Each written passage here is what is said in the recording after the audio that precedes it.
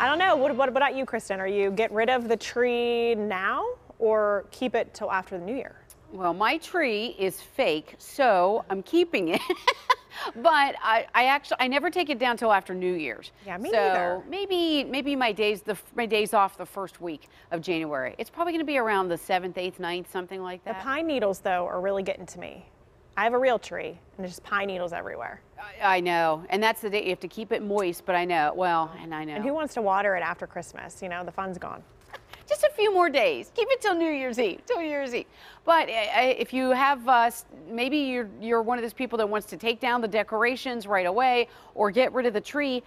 If you have anything that you want to do, maybe you want to just take a walk or a run outside or take the dog for a walk outdoors, the next few days, the temperature is going to be very mild, and enjoy that, because starting in the new year, we are going to have a sharp drop in temperatures. Right now, temperature is 45 degrees. This is our high for the day. Now, we started out this morning in the lower 30s, but that's not even the most interesting part. The interesting part is our temperature will continue to rise all the way through midnight as warm air starts to surge in from the southwest. So we're looking at temperatures that are even warmer to the south. Washington's at 52, Greensburg is at 50, Beaver Falls has made it up to 45, Morgantown, Columbus, Ohio, Cincinnati, Ohio, all down there into the upper 50s, even the lower to mid 60s. The temperature change, we've jumped anywhere from 10 to 15 degrees up over the past 24 hours from Washington down to the southwest.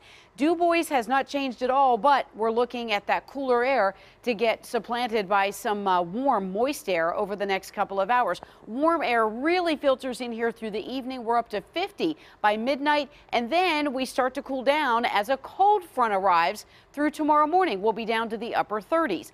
All of that is touching off, of course, some more rain. Showers around the area. We've even had a couple of rumbles of thunder, a few lightning strikes. Heaviest activity we're seeing is up over portions of Jefferson, Indiana counties. A little bit more activity just approaching the Wheeling area. That will be pushing through along I-70.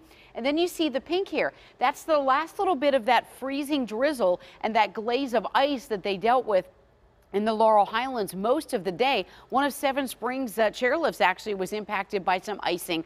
I saw earlier today on social media they had 1 inch of snow up into portions of Clarion and Venango counties before they had that freezing glaze in portions of the area on roadways. So there you see the heaviest rain activity now. It's going to be pretty quiet the rest of the night. Once we get this last little bit of moisture out of here by midnight, we dry out overnight tonight. Here's that warm front just kind of nosing itself into southwestern Pennsylvania, pushing these temperatures into the lower to mid 50s across much of the area by tonight. And the rain gets out of here, and here comes the cold front. We're down to the lower to mid 30s across much of the area to the north tomorrow, upper 30s from Pittsburgh south.